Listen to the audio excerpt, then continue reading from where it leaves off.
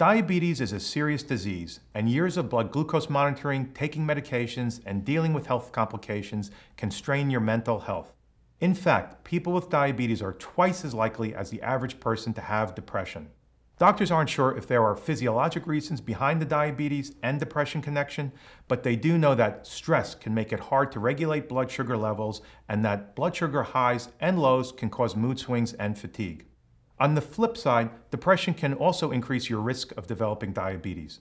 Depressed people tend to eat poorly and become sedentary, leading to weight gain, high blood pressure, and cholesterol, which in turn can cause diabetes. But you can break the vicious cycle by taking care of diabetes and depression. Attend workshops where you'll acquire tools to make the diabetes management process smoother and less burdensome. Diabetes support groups give you a space to talk about your struggles. Other people's stories will remind you that you're not alone in the journey. You might also consider seeing a therapist. He or she can teach you relaxation and coping methods so you can handle these emotions.